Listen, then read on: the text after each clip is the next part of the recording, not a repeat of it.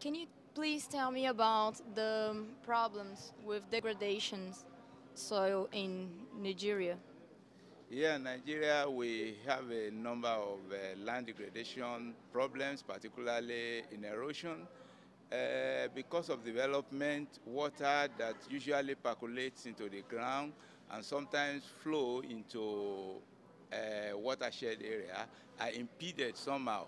So they kind of take away the soil and create land degradation problems. So we have serious erosion problem, particularly in the southeastern portion of Nigeria.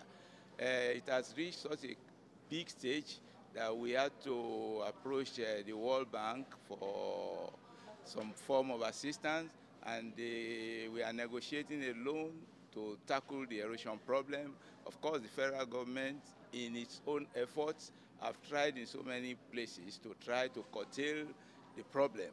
However, it's not enough. Management of land resources is quite a problem. And you know, land resources relate to human development, and this is quite a problem in Nigeria, I assure you. What solutions were discussed here today about this problem?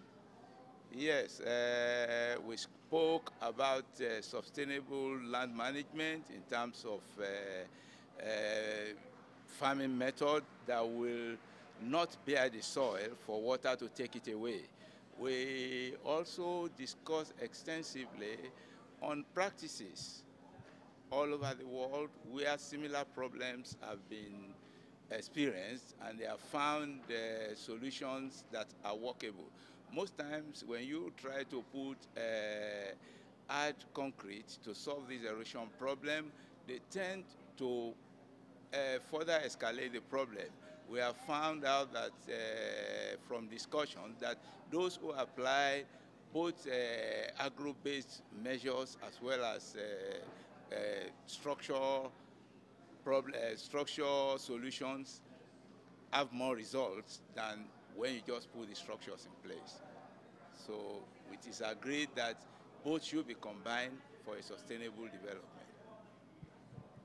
Do you think Nigeria can solve this problem by itself, or does it need help from overseas countries?